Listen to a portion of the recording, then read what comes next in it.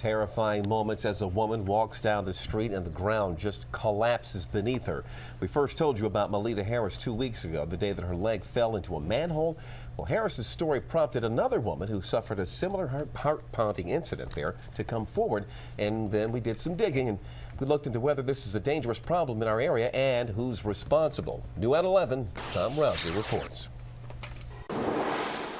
The pain is excruciating. 2 weeks ago, Melita Harris injured her thigh after stepping on a manhole cover that gave way on Columbia Pike in Arlington. Here, it just caved in. Harris is not alone.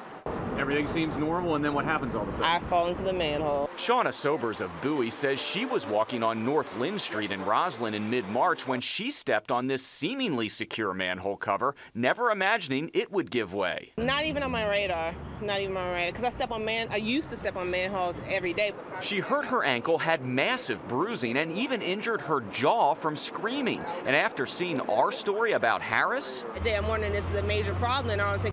It's pretty rare. Engineer Dave Hundelt with Arlington County Environmental Services says manhole covers are designed not to cave in. Get it in there right and get it set, and it should stay put. Shouldn't be able to rock or move or do anything. Hundelt says give Arlington County or any other place a call if you ever see one that looks unsafe. He says in rare cases where the covers cave in, usually someone has messed with it beforehand. We highly discourage anybody from doing anything like that if you need something retrieved.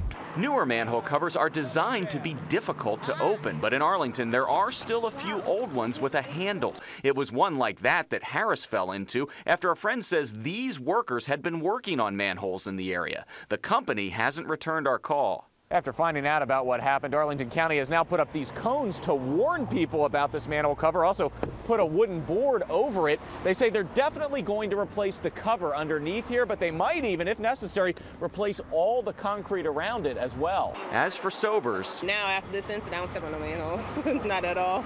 In Arlington, Tom Rousey, ABC 7 News.